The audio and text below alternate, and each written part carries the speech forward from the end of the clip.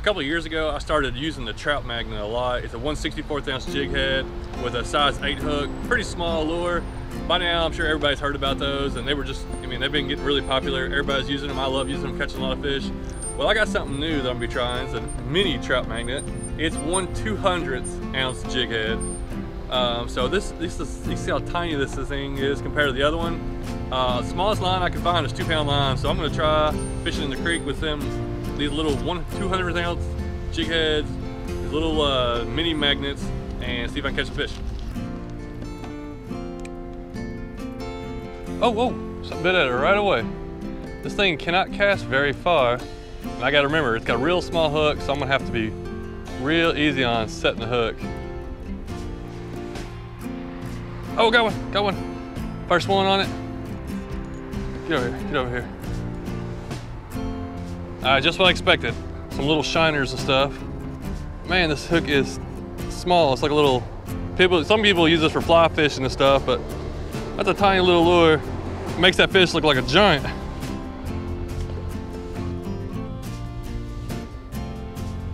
Oh yeah, look at that fight. Number 2, red breast. Oh, barely hooked him. The thing's so small, it barely hooked it. Well, those 2 fish pretty quick. Oh, got something. Man, it's so small that they can just barely pick it up and you barely know they're on there. Little bluegill. Hold on there. 3 species in about 3 minutes.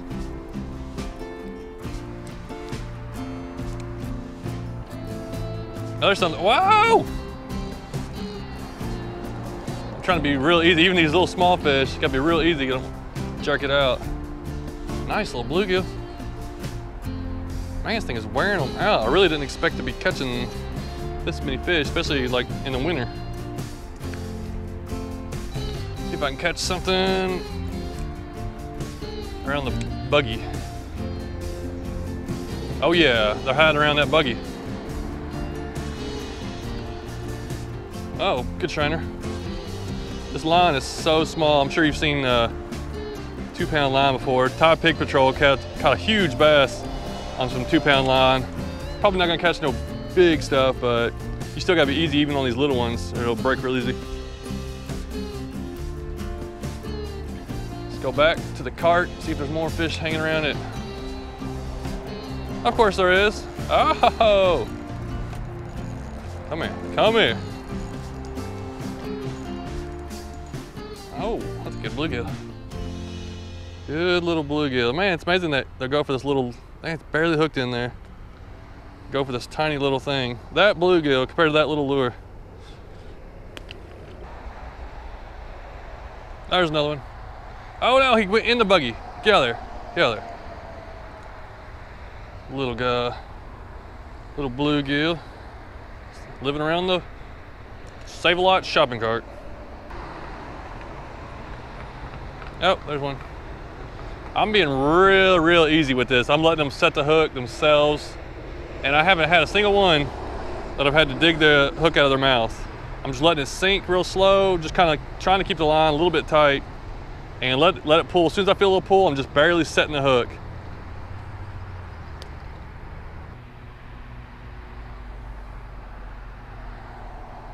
Oh, gotcha.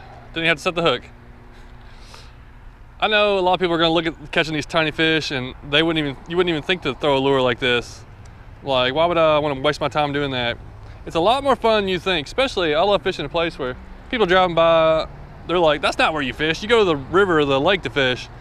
And I'm like, no, I'll just go right here, 5 minutes from my house and catch about 20 fish in 30 minutes. Oh, yes. Yes. That's what I'm looking for, some tiny ones. Now, there's a monster. Look at that little, some kind of, I think it's a little shiner. That's crazy. Crazy. Oh yeah. There's a little guy, little bluegill. When you're using a little lure like this, every hole's got potential catch.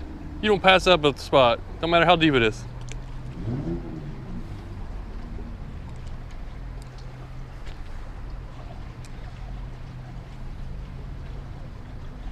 Oh, yes. What is this? Get over here. Come on. Come on. And then these fish feel like monsters. Another bluegill. Another bluegill. These bluegill are fight pretty good. And all the people driving by have no idea. I'm down here wearing out the fish. 4 in a row on these little bluegill in February when all the fish are shut down in the creeks. Well, that's what I thought anyways. 5 in a row. Man, that's cool. He's getting littler, but it's, what was it, 6 in a row? You know, just 6 catches in a row. Woo! It's too little for him, they have to bite it. Look at that guy.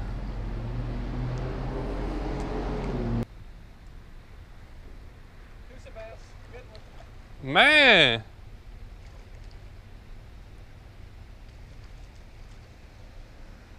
That's a largemouth. Yes, it is. Wow, that's a good one. That easy. Yeah.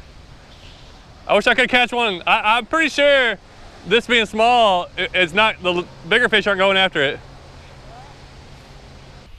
Well, as you can tell, the rain came in, but I fished for an hour or less, probably less than an hour, and fishing with a little micro mini magnet, and you can only cast it at probably about 15 feet, but this creek's not only maybe 10-15 feet wide, and the fish were tearing it up. You know, obviously it's gonna be a ton of little bait fish. I don't know how many total there was, but I'll add that up. And it was like sometimes, that one time I caught 6 in a row, and sometimes every other cast or something hitting on it. But obviously you're not going to use this lure to catch some giants if you're only about catching big fish. It's not the lure for you. But you can go out there and catch some bait fish, or you can just go have fun, or you can just find basically any place where there's water, and you can almost guarantee you're going to catch something off this little lure. So thanks for watching. If you got any other lures or suggestions, I love trying out these little things. I always love the trout magnets, and I think I'm going to be using this. Maybe put on some 1 pound line if I could ever find some, and it'll be a great time. Just go out and catch some little fish and have a good time. And that's what it's all about, having fun. I enjoy catching the small ones. So thanks for watching.